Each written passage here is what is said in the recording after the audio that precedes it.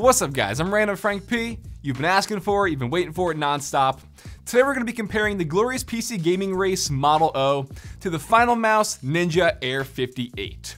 Each have their own individual features and uniqueness to them, but both extremely lightweight gaming mouses on the market. So we'll go over it all for you guys today.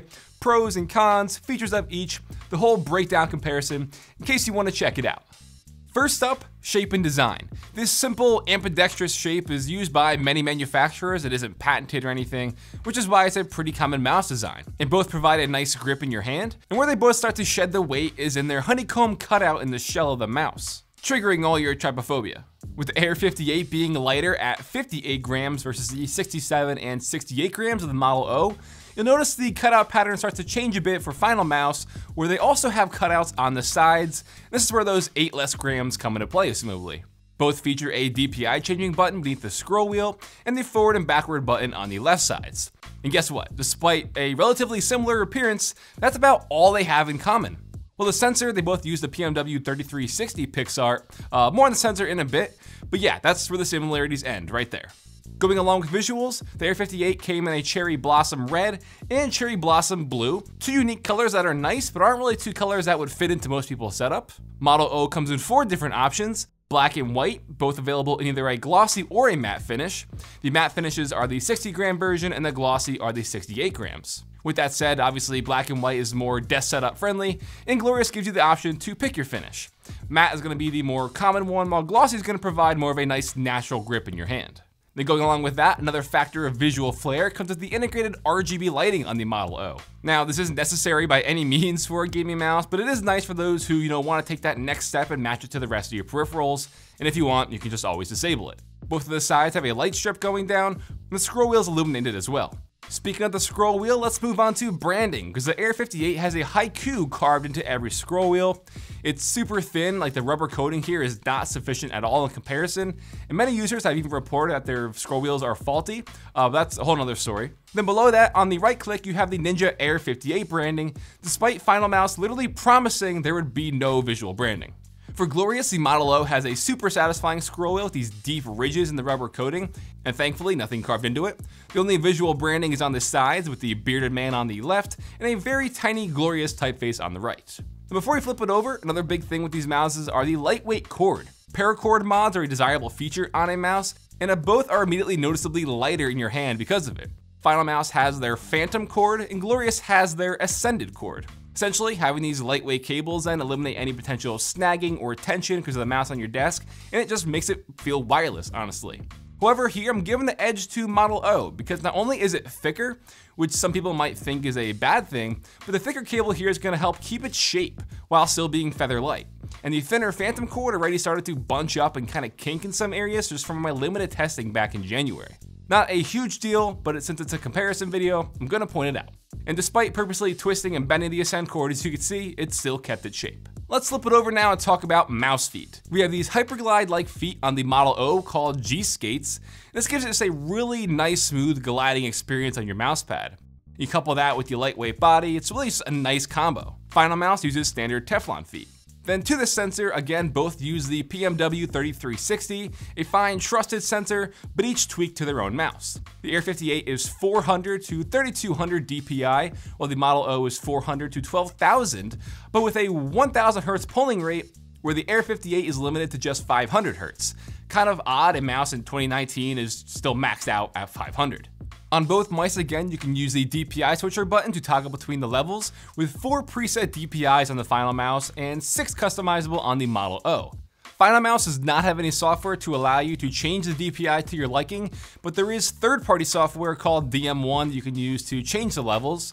Glorious does have their own software where you can record macros, customize the 6 buttons on the mouse to be macros, multimedia controls, keystrokes, etc., adjust the lighting, DPI, liftoff distance, things a mouse should have control over to be customized.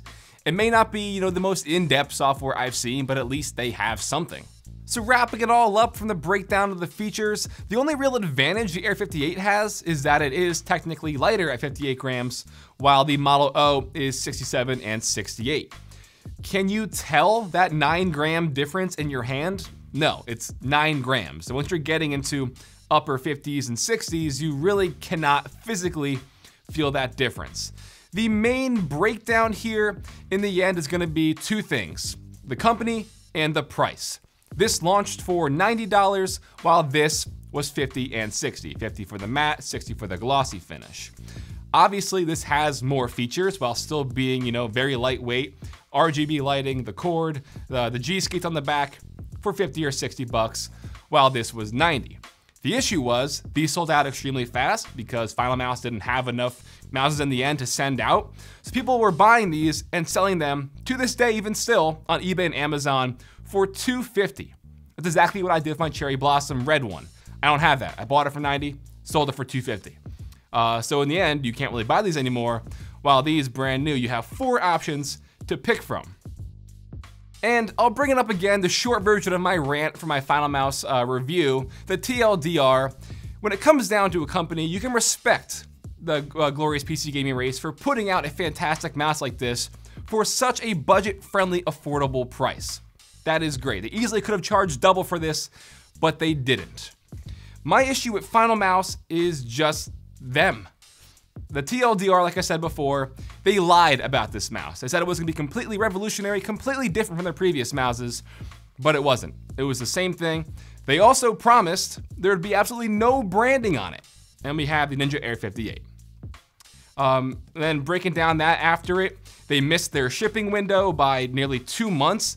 Then they blamed that on the consumers for sending so many emails to them asking where their mouse is, that they said that they take people out of the shipping warehouse to answer emails.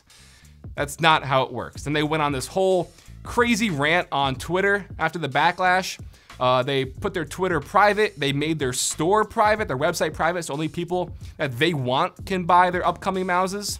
Very childish and immature. Like, what? Then recently they, made their Twitter public again, and they go on this whole free thinker, you gotta live your life through the waves and the air, and their next Hummingbird mouse is gonna be 40 grams, but they said they weren't making mouses anymore, they were just making sensors.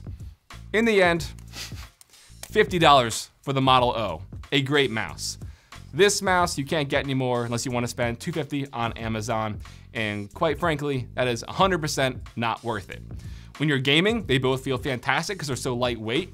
The whole the honeycomb texture, while it might be triggering you a little bit, yes, it helps cut down the weight. And when you're gaming, that feels awesome because it is so lightweight. For FPS gamers and stuff out there, you're really gonna like this. But like I said, $50 for the Model O and $250 plus for Air58. And it's a crappy company versus a respected one who charged a very affordable price. And that's just the breakdown comparison. You may not like what I'm saying, but it's the truth. And you can't really deny that. You can just go on Finalmouse's Twitter and see for yourself how they just go out on these rants and act like 10-year-old children. That'll wrap it up for my review comparison. Hope you all enjoyed. I'll still put the links down below if you guys want to check them out. These are gonna sell very fast, very quickly. If you like this comparison, give it a double thumbs up to show your support. Feel free to follow me on Twitter at randomfrankp. And lastly, if you haven't already, hit that subscribe button. Well, hope you all enjoyed. Have a good day.